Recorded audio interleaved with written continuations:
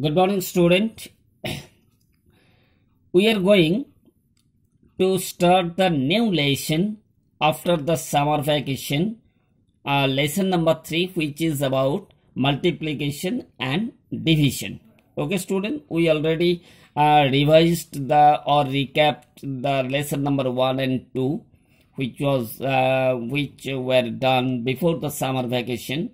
Now, after the summer vacation, we will start the new lesson, that is about multiplication and division. Okay, student, that is lesson number 3.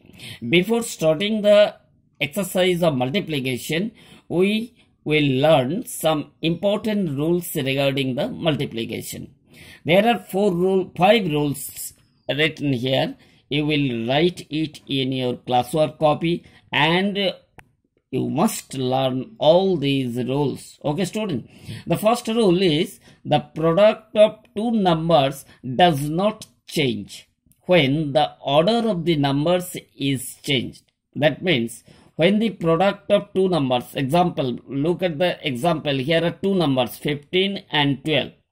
This product of these two numbers, that is 15 and 12, is equal to 12 into 15. That is, notice it carefully, the order of the numbers are changed. 12 was in second position, but in this case 12 is in first position. 15 was in first position. In this case the 15 is in second position. But one thing to be remembered, the product of this 15 into 20, that is 15 multiplied by 12, 15 multiplied by 12 is equal to 12 multiplied by 15. That is why this rule is written. Learn it carefully. The second rule is the product of three numbers does not change when the grouping of numbers is changed. Here are the grouping of three numbers. Number 1, as per example, 15 multiplied by 18 within the bracket, and outside the bracket there is it is multiplied by 10. That means after multiplying the 15 with 8, again we have to multiply the product with 10. This result will be the same if the grouping is different. That is, 15 is outside the, in this case 15 is outside the bracket and 10 is included with 18 within the bracket. This result and this result is equal. Again, if 15 is regrouping with 10 and 18 is in the outside of the bracket, that means this result, all these results are equal. That is, all the products will be equal.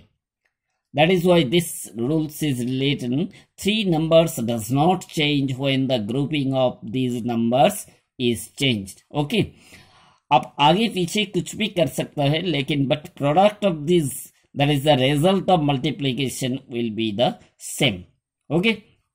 Now come to third number rules. The product of a number and 1 is the number itself.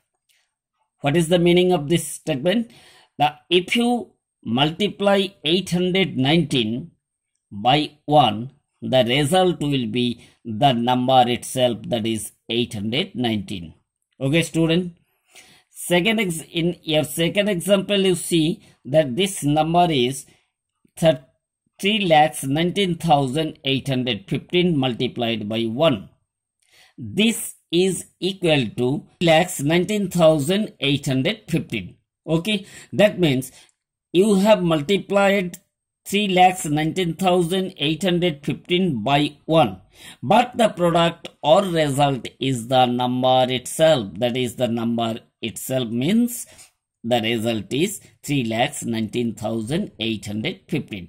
Okay, student, that means if you multiply any number by 1, the result will be the number itself. That is, if you multiply 12 by 1, the result will be 12. If you multiply 15 by 1, the result will be 15, etc. Okay, student. Now the fourth point is the product of a number and the 0 is 0. If you multiply any number with 0, the result will be 0. Here are the two examples given.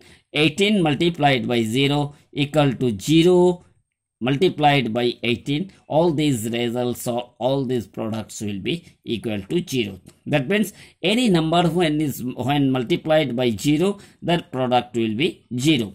Similarly, in the second case, if you multiply 403 multiplied by 0, then 0 into 403, all these products, two products will be the equal, that will be the 0.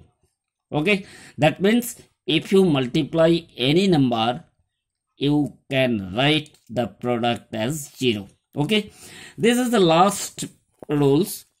When a number is to be multiplied by 10, 100 or 1000, etc., then just multiply the number by 1. Then put the number of zeros by the side of the product which have by the side of 1. Suppose you have to multiply 519 by 100. It may be appeared that this is a very difficult. No, you first multiply 519 by 1 only. The result, obviously, the number itself.